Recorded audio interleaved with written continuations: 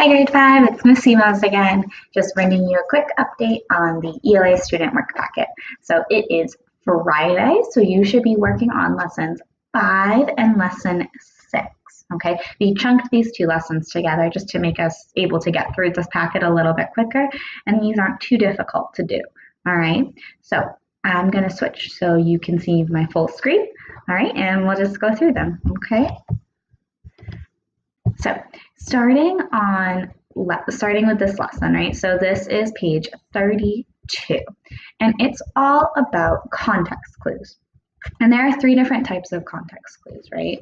So we have the definition, which would be, for example, superfoods or natural foods that may prevent disease have become popular. So in this case, the actual definition of the word superfoods is in the sentence.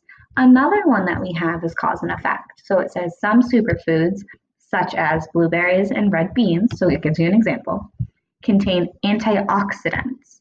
These can help remove harmful substances from the body. So it's saying the word antioxidants are things that help remove harmful substances from the body. Right. The last one, the last type of clue that we would see would be comparisons. So in this sentence it says some experts look dubiously on claims about superfoods, but other experts believe strongly at these superfoods. So we know the opposite of dubiously is to believe strongly that they can improve health. So that will help us figure out our word dubiously. All right, so moving on in this packet, we are, if we scroll, okay, so same thing that we did, I believe, on Monday. It says to determine the meaning of the words, so these words in bold, and then underline what helped you figure them out. So you're going to look at these words, but you need to be underlining what helped you figure out the words, and it's going to be in the sentence. So this first one, for example, it says some fads are fleeting, but more than a few people feel that superfoods are here to stay. So in this case, if we're thinking, okay, what type of context clue is this? We have this word but, and that's going to give us a hint that like at the top, it's going to be a comparison, right? So we know the word fleeting, it says, but more than a few people feel that they're here to stay. So what does the word fleeting mean based off of the explanation? All right, and you're just going to keep reading through and doing the same for the words empirical and panacea. All right, moving on to the next page, right?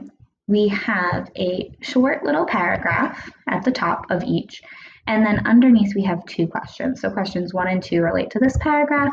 Questions 3 and 4 relate to this one. And you're going to read the word in the sentence. It underlines it for you. You need to figure out what it means. The second question on each of them asks you which 2 words help you figure out that meaning. Okay, so again, looking back in the paragraph, trying to figure out what details help you figure this out. Moving on to lesson 6 on our packet. And remember, at the top it'll have lessons, but these are out of order. So if you look at that first page, or if you look at the schedule that we gave you, this is technically lesson 6, okay? So same thing that we were doing before, figuring out unfamiliar words using context clues. So this gives you a very short paragraph, and then from there it's going to give you 3 different words, okay? So it gives you the word shelter, donation, and the word benevolence. So it gives you the context, all right? It tells you right where in the sentence, where in this paragraph it is.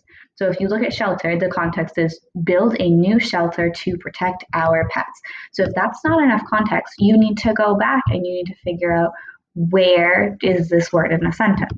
So in this case, it says, can you help us build a new shelter to protect our pets?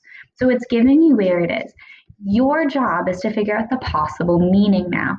So over here, you would say what a possible definition of the word shelter is in this sentence and figure out what clues helped you figure that out.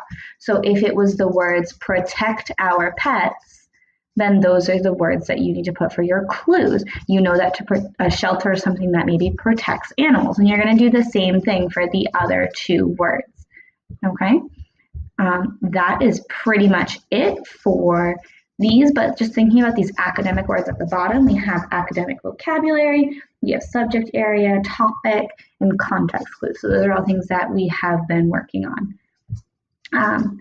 So just want to say bye. Really nice job. I hope you guys are working through these. I know some of them are a little overwhelming, but I'm sure you guys are doing a great job. Definitely reach out to your teachers if you have any questions or anything you want to tell us about these packets. Put them in the comment section down below. Make sure you're subscribing. Make sure that you're checking us out every day on YouTube, checking that Google Classroom, and looking on Class Dojo. All right. Thank you for watching this. I really hope it helped, and we'll hopefully see you guys soon. All right. Bye.